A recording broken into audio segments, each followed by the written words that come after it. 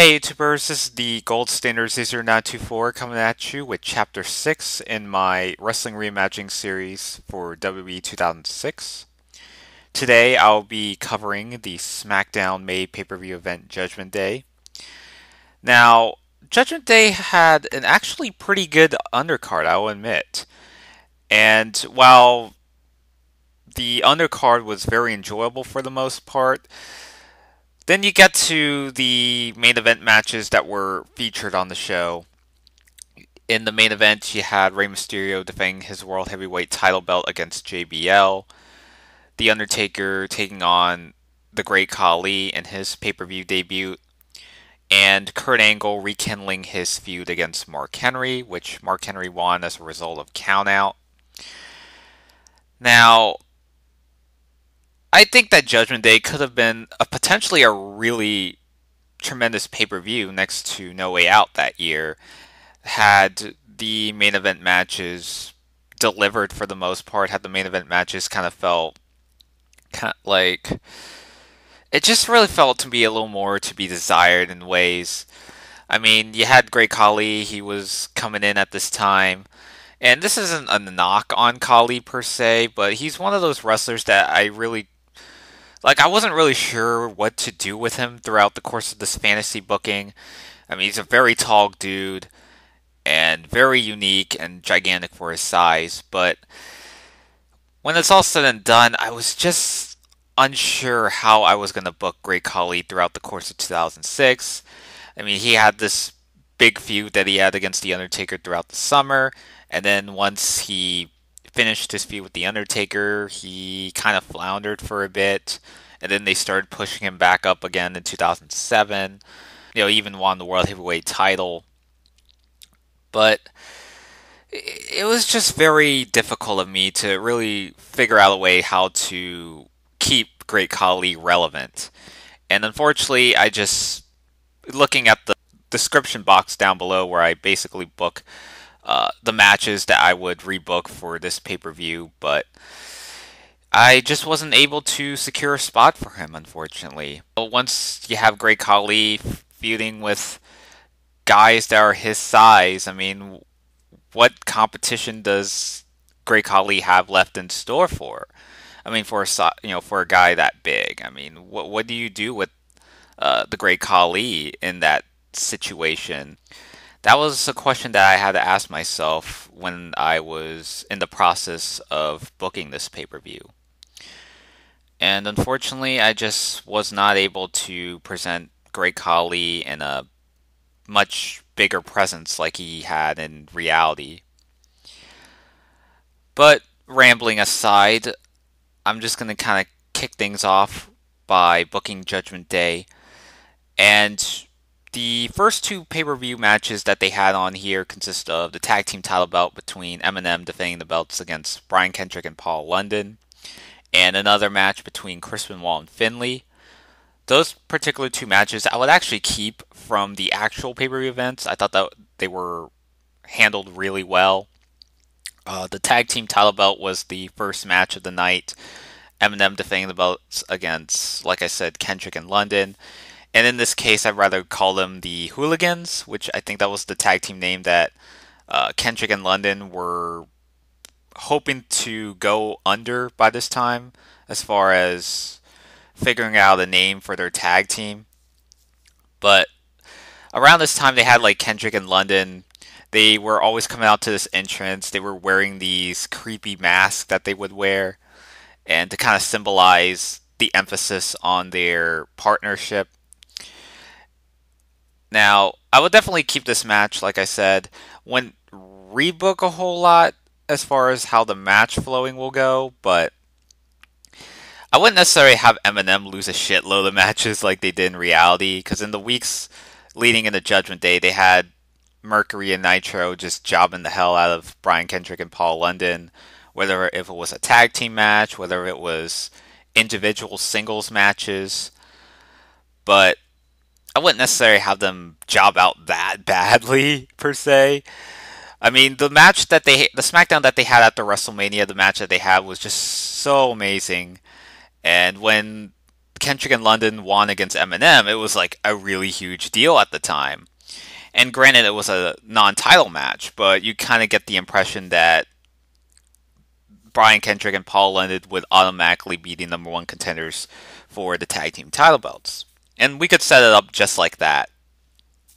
And Eminem would have their fair share of victories just to show that they aren't completely on a downward spiral per se, but just to show that they still have it, even though Brian Kendrick, Paul London might have received the winning advantage, but Mercury and Nitro still have some gas left in their tank.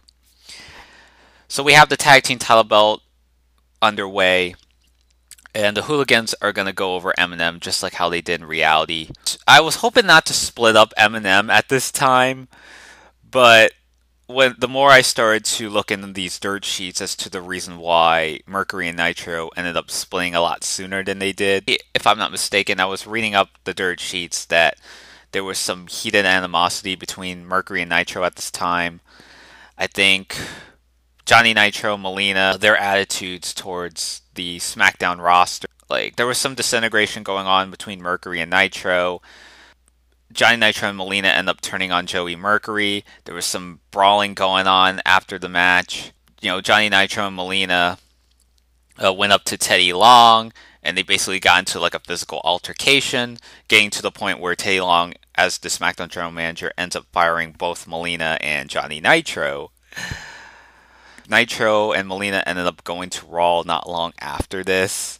And I was thinking that they were going to do like a follow-up feud between Mercury and Nitro, but unfortunately that was not the case, as it seemed like the direction that they would have went. Joe Mercury took time off throughout the summer to go to rehab. So unfortunately, I was not able to continue the Eminem tag team, which may be out of my control just based on the behind-the-scenes circumstances. Nevertheless, Brian Kendrick and Paul London end up winning the tag team titles. They were very hot at this time, so I think that either way, however you want to look at it, I think Kendrick and London was the right decision to put the belts on them. Now Benoit and Finlay, like I discussed, I would keep this match here. Probably tweak the feud a little bit differently. Basically, around this time, you had, I think his name was Brent Albright, who was a wrestler from the developmental of OVW, and they brought him in the SmackDown after WrestleMania. And what we would do here is that Fit Finlay would have a match against Brent Albright. Finlay would completely decimate Brent Albright, and basically after the match, he continues the assault on the new wrestler. Chris Benoit comes out to make the save and takes Brent Albright under his wing as sort of a mentor-student dynamic that we would have. Benoit doesn't take too keenly on Finlay, saying that he loves to fight, but he doesn't realize that when it comes to Chris Benoit, the Rabbit Wolverine, he is a man that you ought to teach respect. And he hopes to get into Finlay's head by showing him what sportsmanship really is. Especially with Finlay, because he has that signature shillelagh that you always utilize during a match, and that even though he likes to fight, it also comes at the expense of him, using underhanded tactics in order to get his way. And Benoit just doesn't like the way that Finlay, as far as his mentality, because he, can't even win a clean fight, and that's kind of the theme that will set up this match here at Judgment Day. And I would actually change the finish, because Benoit was taking time off a little after this, went on his 5-month sabbatical. Now, assuming that WWE knew in advance that Benoit would take time off, I would change the finish, and Finlay's going to go over Chris Benoit instead. You utilize Finlay, try to really present him as a potential strong heel that definitely SmackDown needed at this time. I definitely really enjoy Fit Finlay's run in 2006. Definitely underrated return in wrestling. I would have Finlay go over Chris Benoit, like I mentioned. Next up, we have is the United States Championship belt up for grabs. Rey Mysterio will put his belt up against William Regal. Now, there isn't necessarily too much build up per se. Now, Rey Mysterio won the US title belt from Chris Benoit in an Eddie Guerrero tribute match at Wrestlemania. Regal gladly admires the world, especially America, reminding that if he hadn't had as much success wrestling in the States, he wouldn't be the superstar that he is today, and will stop at nothing to come out of the match with gold in his hands. And Rey Mysterio is going to go over William Regal to retain the US Championship in a TV style match. It wouldn't necessarily be too long, but at least reasonable and enough where Mysterio and Regal could get enough time to really do what they can. And Mysterio is going to come out on top, really trying to cement Mysterio as a strong fighting champion possible. The career threatening hardcore match. And this is going to be a bout between Matt Hardy and JBL. Now, how all this stems is that around this time they brought back the King of the Ring tournament, and Matt Hardy and JBL would be two of those competitors competing in that particular tournament.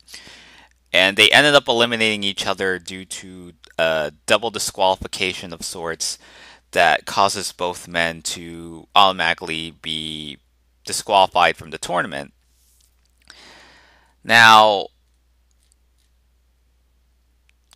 in the weeks leading up into the Judgment Day, Bradshaw has stressed out in numerous promos that going into 2006 that he's just been having a very terrible year. At one point in time he had been the face of Smackdown, holding the WWE Championship longer than any competitor that has stood up to him at this point. And to see him fall from grace, he looked himself through the mirror, wondering if he's still deserving of going by the name or the moniker as the wrestling god that he claims that he is. On the other side, Matt Hardy has claimed to be on limbo since being booted off from Raw to SmackDown months prior.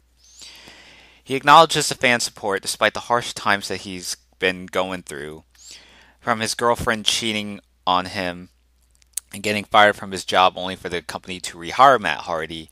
He thanks his fans for being the reason why he is in this ring doing what he loves to do. However, Bradshaw feels that SmackDown is too big for the both of them, even going as far as providing a stipulation shall one of them lose at Judgment Day, they will be forced to retire from in-ring competition. So based on the circumstances surrounding the King of the Ring encounter, Matt and Bradshaw agreed to settle their dispute, not just in a traditional match, but in a no disqualification hardcore match to determine a clear winner. Now, Jillian Hall was also JBL's business manager, and after what happened at WrestleMania, coming up short against Ric Flair in an interpromotional match, Bradshaw ends up firing Jillian Hall, claiming her to be a liability, and Jillian Hall is burst into tears. And that will play a part during the match where Jillian Hall would come out, interfere in the match, looking like she's going to help JBL, but maybe that they possibly are back on good terms again. Just kind of tease the audience into thinking that Jillian and JBL managed to make amends and that you might have some sort of feeling that perhaps Bradshaw didn't mean the things he said to her, but Jillian Hall just ends up refusing to help Bradshaw, backing down the apron. Matt Hardy takes advantage, ends up using the twist of fate on JBL to get the cover 1, 2, 3 for Matt Hardy to end up going over against JBL. There's going to be a lot of weapons also in this match, hence being a hardcore match. I'm trying to come up with a spot that people are going to remember, and one of the spots I could imagine them doing is where Matt Hardy tries to go for his signature leg drop on JBL through the announce table, which would be the oh my god moment of the match. But they're definitely use a lot of weapons going in this match, whether it's kendo sticks, steel chairs, steel trays. nightsticks if need be, but whatever the case they could be, like even a ring bell, but all those sorts of objects that you expect in a hardcore match. Garbage disposal, garbage bins. But Matt Hardy's going to go over Bradshaw, and because Bradshaw was contemplating on retirement at this point, so Matt Hardy's going to go over JBL and use this as a way to kind of rejuvenate some of the momentum that Matt Hardy lost since coming over to SmackDown. They try to present him as a potential key important star of the show. So that's the career-threatening hardcore match. So what we're going to have is a Cruiserweight Open match for the Cruiserweight Championship. We are going to have Chavo Guerrero defending the belt against Psychosis, Super Crazy, Sky Tuhati, Nunzio, Funaki, Jamie Noble, and Kid Cash. Just a fun little Cruiserweight Open match, nothing too elaborate. I would have Chavo Guerrero retain the Cruiserweight Championship belt. And to really, the whole theme of it is just basically one versus all. And basically every Cruiserweight for himself, because there can only be one wrestler holding that particular championship belt. And Chavo Guerrero is going to walk out barely surviving, and he is, like I said, still the Cruiserweight champion. Then we get to the King of the Ring finals. Booker T defending the belt against... Oops. Defending the belt. Okay. It's not a championship belt, but it's a tournament. So it's the King of the Ring finals. Booker T takes on Bobby Lashley in the final rounds to determine the 2006 King of the Ring winner. Now, I didn't necessarily mind them bringing back King of the Ring, but my problem behind the way that they structured the King of the Ring that year was the fact that they didn't really utilize a lot of wrestlers on their roster to feature in the tournament. Because even prior to that, you had King of the Ring tournaments where they would consist of 14, 16 competitors, primarily 16 competitors. And then in 2000, they had like 32 being the highest amount of competitors that they had. But for the sake of this booking, this would be 16 competitors. And SmackDown, I believe, they had like a week, like a month to build up for Judgment Day. So there really was no excuse for why they shortened the King of the Ring to just having 8 competitors. So I'm going to have the King of the Ring tournament be presented as a big deal and to really spotlight some of these wrestlers and give them their own reason for why they should be the King of the Ring, why they should win the tournament, and what that would mean to them in the long run.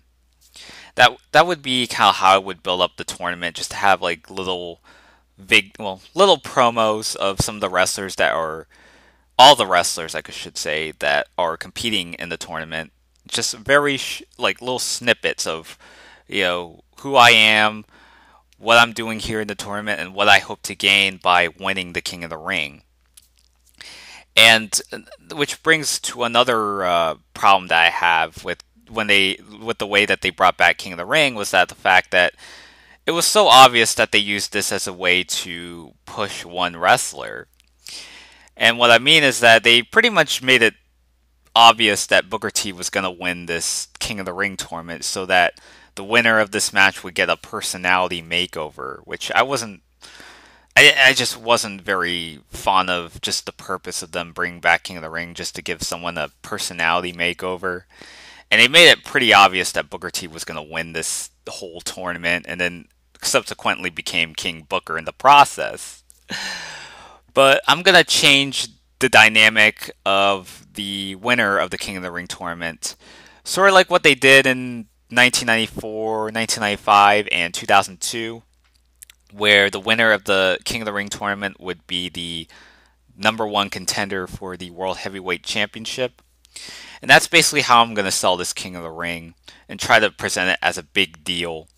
Not just to put over one wrestler, but to kind of make it seem like other competitors competing in the King of the Ring could easily benefit from it in a way where they really feel like, I have to win this King of the Ring tournament. This is going to be the first step into taking that next leap to the big leagues, or something along those lines. Like, I could be a potential big part of this particular Smackdown brand. Something to that effect. Now, Booker T is going to go over Bobby Lashley in this match. Booker T is going to be the King of the Ring winner, which I didn't have a problem with, but I probably would not make him into a King Booker or anything like that. That's only one thing I probably would change about his King of the Ring victory. Not going through a personality makeover. Now we get to the main event. The World Heavyweight Championship belt up for grabs. Kurt Angle defending the belt against The Undertaker.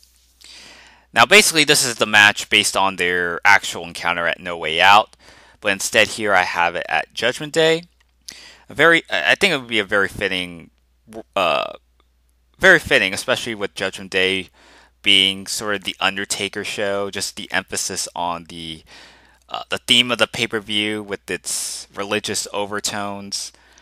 And Undertaker is, in the main event against Kurt Angle. These are two of your top fan favorite wrestlers on SmackDown, your top two baby faces. Kurt Angle managed to come out of WrestleMania defeating Randy Orton to become the World Heavyweight Champion. It has been 3 years since he last held a championship belt. Title opportunity after title opportunity, he's came up short, but despite all the obstacles that were in his path, he managed to overcome those odds. And before you know it, WrestleMania, the grandest stage of them all, Kurt Angle got his moment and ended up walking out of WrestleMania as the new World Heavyweight Champion. Angle says that while Orton put as much effort as he could, unfortunately his methodic strategy wasn't enough to stop Kurt Angle from winning the match. And because of the circumstance in which Kurt Angle ended up breaking Randy Orton's ankle with the ankle lock, Orton fractured his ACL, and as a result of that ankle lock, he will be out of action for quite some time, or indefinitely, let's just say that. But nonetheless, the Olympian is proud to be back on the blue brand, declaring himself as the Uncle Sam that helped build SmackDown. Meanwhile, the lights fade to black. A familiar gong sound echoes the arena, filling chills down the spines of the fans in the crowd. Undertaker's music plays. The Undertaker himself comes out, confronts Kurt Angle. Taker claims that he's been the cornerstone not only for SmackDown, but WWE in general. He's seen wrestlers come and go.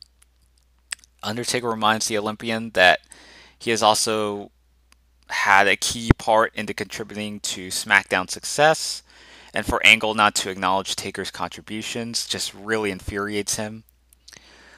Infuriates the Undertaker, excuse me. The Dead Man reminds him while Angle is the world champion, he's forgetting that SmackDown is his yard, and because of that, only one of them can claim it. Tay Long announces that Judgment Day, Kurt Angle will defend his World Heavyweight Championship against the legendary Phenom at Judgment Day in the main event. It basically plays out the same as what we saw from No Way Out, and Kurt Angle is going to win the match. He's going to counter that triangle chokehold that The Undertaker had. Kurt Angle flips over into a jackknife bridge of sorts for him to retain the World Heavyweight title. Yeah, so I really love this match, and I was hoping to do it as soon as I could going into this booking. No Way Out, I wasn't able to do it.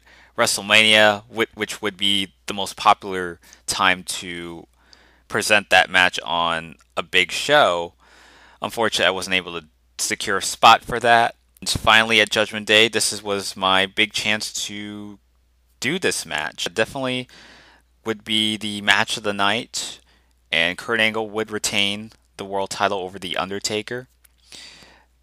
After the match, we would have Booker T attack Kurt Angle from behind and nails the scissors kick on Kurt Angle, ending the show with Booker T with his foot on Kurt Angle's chest, holding that Covenant World Heavyweight title belt, raising it above. So let me know what you thought about this card down in the comment section below. Stay tuned because I don't know if anyone's watched the first chapter. If you refer back to when I first started this fantasy booking, I mentioned that I wasn't gonna rebook ECW. But the next pay per view I would end up doing for Chapter 7 will be the Raw pay per view event, which will be Vengeance. Just leave down your comments in the comment section below. Just tell me what your thoughts on the card.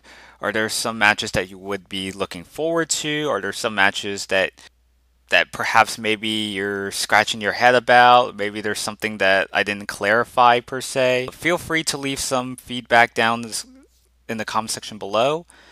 And until then, this is the Gold Standard 00924 signing out.